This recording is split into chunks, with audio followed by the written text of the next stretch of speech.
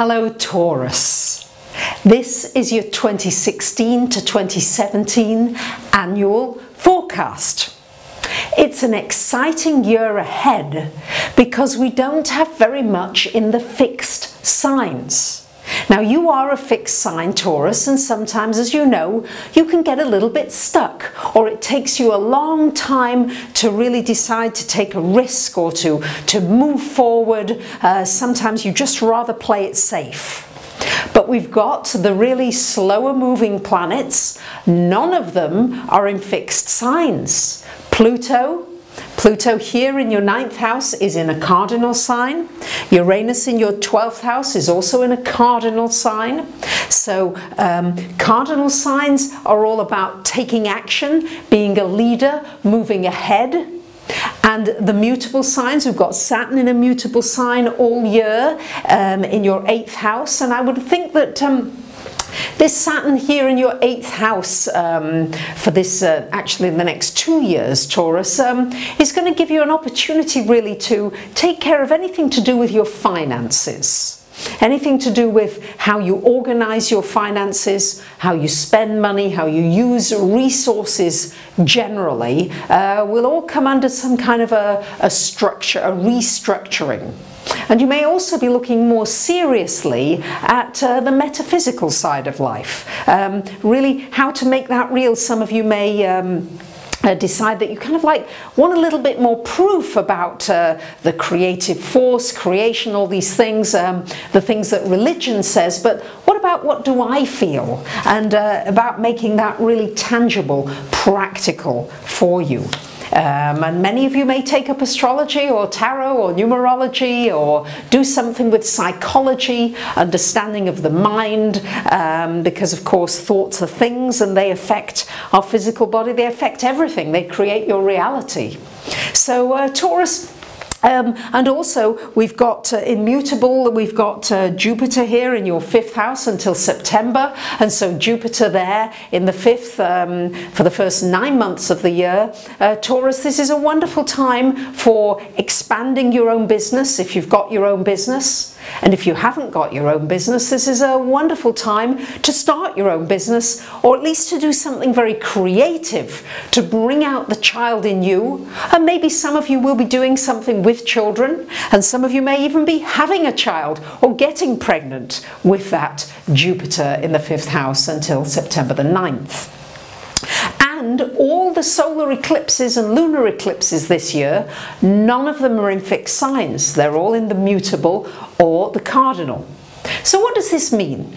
Well, my take on it is that you'll have an opportunity to move forward with your life in new ways, to make great strides forward without this sort of fixed feeling like I've got to dig myself into cement. Sometimes Taurus does do that and can get into a rut. The mutable signs are going to ask you to be adaptable, to be more flexible, to try to go with the flow of things and not fight the flow of things, and know that everything really is in perfect divine order. Sometimes we don't think it is, and we'd like to resist it because we don't like what's happening sometimes, but it's the mutable energies that are very prevalent this year are going to mean that it's going to be very necessary to go with the flow of things and not to fight that flow.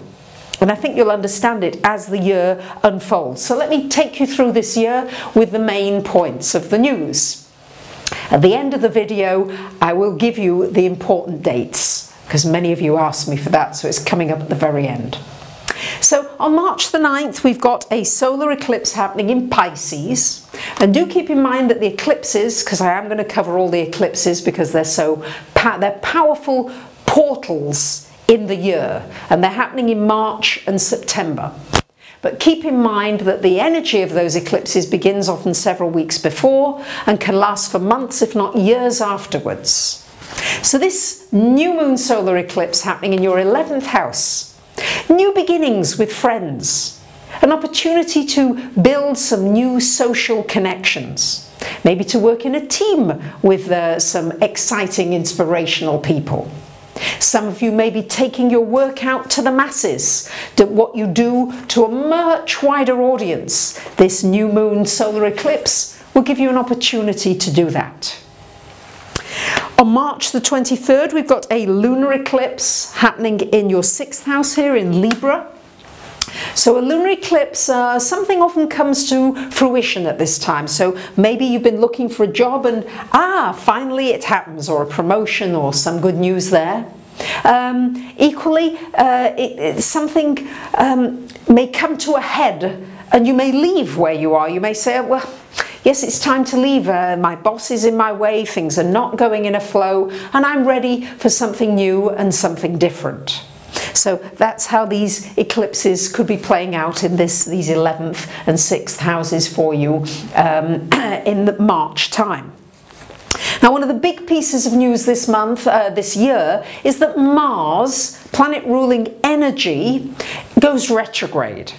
Goes retrograde from April the 18th until June the 30th, initially going retrograde in Sagittarius until the end of May, and then for all of June going retrograde in your 7th house of relationships. So the first thing I'm going to say to you, Taurus, if you can possibly help it, because whenever Mars goes retrograde, there are certain sort of do's and don'ts, and if it's in your 7th house, I would say do not start a divorce during Mars retrograde, especially within the 7th. Don't start a fight if you can help it. Don't buy anything mechanical, because Mars rules anything that's got these moving parts in it, and when it goes retrograde, you can imagine they're kind of like going backwards. So it's not the best time to start a new project, but it's a great time for refining, renovating, repairing something existing. Initially it goes through your 8th house, so you may be revising certain things to do with your finances, your money. And when it comes back into this 7th house for the month of June, this is a good time to somehow motor backwards a little bit in relationships. Take a side view. Rather than being in the action, you might just want to sort of withdraw a little to observe what's going on. And then in July, when it goes forward again, then you can start moving forward with new relationships, new ideas, new projects. Between May and October, we've got a square happening between Neptune and Saturn. And this square happening for you between your 8th house and your 11th house here. So whenever there's a square energy happening, there's always a sense of things that, they're not in harmony. A square musically, to me, is the 7th chord, is the chord that wants to resolve but isn't quite resolved, or it can be quite a dissonant chord. So here you may be looking at issues to do with friends. There may be a friend or a certain social circle that just evaporates, disappears out of your life. And it's good to just allow it to do so, because the thing about Neptune is you can't push it. If you make any effort with Neptune, you're on a dead loss, because Neptune in Pisces, especially water, it's just like pushing water around. What happens? Yeah, you don't get anything constructive from it. And as well, there may be some financial things that maybe need to be let go of so that you can move on in a new way. But there'll certainly be some changes to your finances in September time, I would have thought. Especially because September 1st, we've got a new moon solar eclipse happening in Virgo, happening in your 5th house. Wonderful time for new business ideas, wonderful time to do anything creative, anything cultural, anything gamey, having fun, playing, hobbies, anything pleasurable. This is really new beginnings, and new beginnings for business for those of you that want it, again around September time. And the other very big news of the year is that Jupiter on September the 10th changes sign, goes into Libra, into your 6th house, where Jupiter will stay until October the 10th of 2017, so a year and a month. And Jupiter in your 6th house, well, wherever Jupiter goes, it brings good fortune and also magnifies things. Sometimes Jupiter in the 6th can mean you put on weight. You enjoy eating, but equally it can mean that you say, yes, I'm going to really take care of my physical health, and there can be some real wonderful healing taking place for you as well with that Jupiter energy. There could be some good news of more work coming in for you, some extra work, some promotions, some new work, something good happening often in the workplace with Jupiter there in that 6th house. On September the 16th, we've got a lunar eclipse happening again in this 11th house. So there'll be March and September where you'll get this focus around your friends, the people you have around you. Are they the people that are nourishing, building, that you feel great around?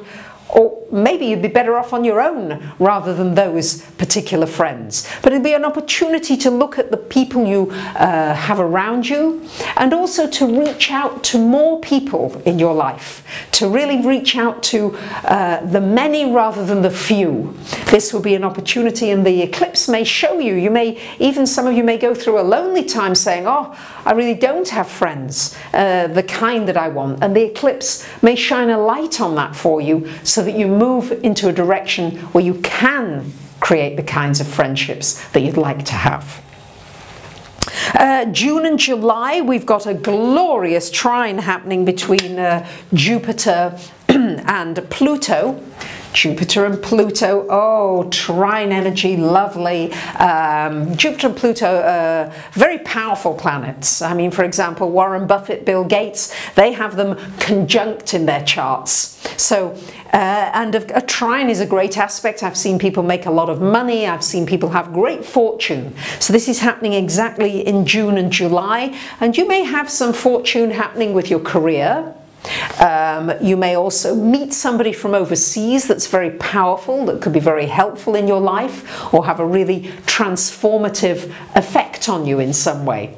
And it could also be again to do with your health and healing you and bringing your energies up to a really higher vibration. And finally in December, we've got a lovely trine happening, another trine between Saturn and Uranus.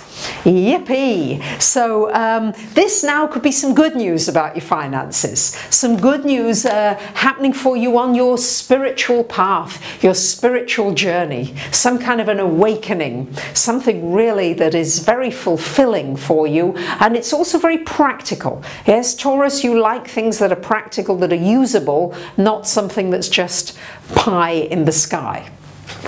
So as you can see, it's going to be a very busy year ahead. You're going to be focusing a lot with your friendships, your work, travel, money, relationships, own business. It's all there. So I wish you a wonderful year ahead.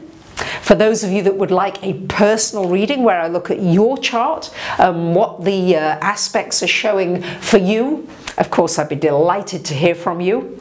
And thank you for commenting, for sharing, for being with me all during the year. For those of you who follow me, I'm so appreciative of you, and I'm sending you really lots and lots of love. Bye for now.